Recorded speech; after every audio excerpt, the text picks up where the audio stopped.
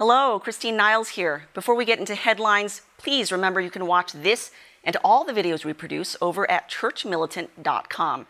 There's Vortex, headlines, download, and all sorts of free and premium shows, not to mention daily news and commentary on current events relevant to the Catholic world. Please click the link after the video, and we'll see you at churchmilitant.com.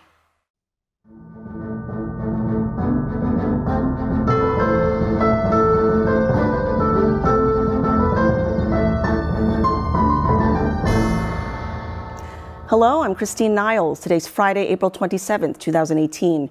Here are your latest Church Militant headlines.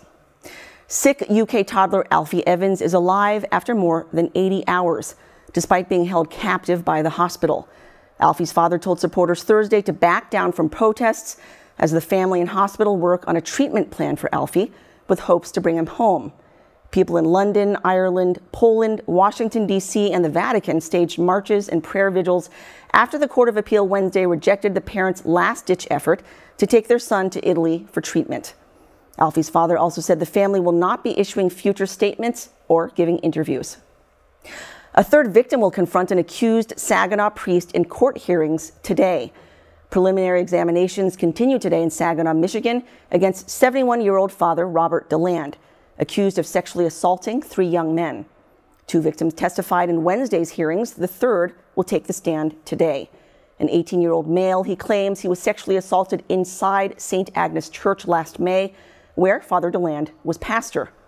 Although the man's father reported the incident immediately to the diocese did nothing, failing to notify police. Polish Catholics are rallying to defend Alfie Evans. Pro-lifers gathered outside the British Embassy in Warsaw Wednesday to pray the rosary for the UK toddler. The prayer rally comes as thousands of Poles are petitioning President Andrzej Duda to grant Alfie citizenship and bring him to Poland for treatment. Duda took to Twitter Wednesday declaring, quote, "Alfie Evans must be saved. His brave little body has proved again that the miracle of life can be stronger than death. Alfie, we pray for you and your recovery." Alfie's father thanked the Polish president for taking a stand for his son. British Catholics are turning to the rosary to heal their nation. Sunday, Catholics in the UK will gather at more than 300 sites along the coast of Britain to pray the rosary. Bishop John Keenan of Paisley, Scotland, spoke about the event. This is a crusade, a rosary crusade for faith, for renewal of faith in our country, for the protection of life in our country, and to bring peace to our country and to the world through the intercession of Our Lady and the praying of the rosary. Tens of thousands are expected to participate in Sunday's event, and 9 UK bishops have announced they will attend. A Hungarian priest will be beatified as a martyr.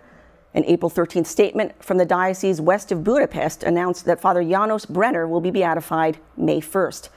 Brenner was a diocesan priest found beaten and stabbed to death in 1957 at age 25 while on foot to minister to a dying relative.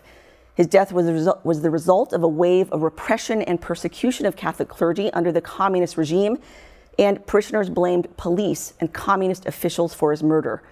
Brenner was named a servant of God in 2001. I'm Christine Niles. Those are your Church Militant headlines. Please watch the Vortex today, where Michael talks about the gay mind. And check out the download, where the panel discusses the Holy Eucharist. God bless you.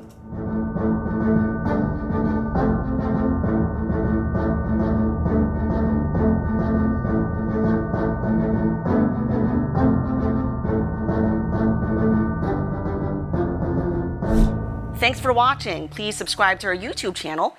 And even better, head over to churchmilitant.com to watch headlines, Vortex, download and hundreds of hours of video, as well as read articles on our site and check out reporting you won't find at any other Catholic outfit. And don't forget, we're also on Facebook, Twitter, and Instagram, so please be sure to follow us there as well. Thanks for watching, and we'll see you over at churchmilitant.com. God bless.